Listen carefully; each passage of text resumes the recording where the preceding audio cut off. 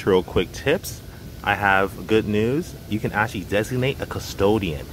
If you're trying to find out how to actually maybe add on a family member or an employee you want to hire, an independent contractor, or just another person, could be boyfriend, girlfriend, husband, wife, just a teammate. So I understand, especially as you grow this Turo business, you might be in a situation where you might have to add people on because you'll start realizing that you need manpower. You need additional people to keep it growing, to sustain it. If you want to grow, if you want to stay the same, then you might not need this additional help.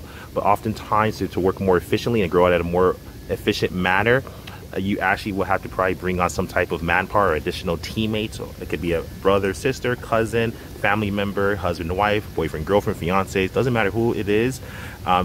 Just make sure you add them on as a custodian. I left the article below on how to do that, and this is actually the actual article, and it's quite simple, and that's about it. That's a Layn Turo quick tip for y'all. As it states right here, if you want someone you trust to help manage your listings, you can sign them as a custodian for your vehicles. Custodians must have their own Turo account with a unique phone number, email address, and driver's license number attached to it. To add a custodian, send customer support a statement of authorization with the custodian's full name, phone number, and Turo email address. Let us know if the custodian is temporary, and if so, for how long. It's the responsibility of you and your custodian to coordinate with one another to fulfill all requirements of Turo host. Custodians don't have access to vehicle and booking information.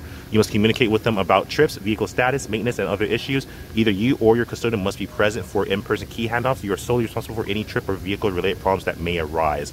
So if you're going to allow this, there are Turo hosts that are allowing their family members to meet guests on their behalf. The problem is they're not custodians. You can't do that. That's violating the policy. You have to notify Turos and add them on in whatever way you can, so that if something happens, you're covered. You don't want to void your coverage, people.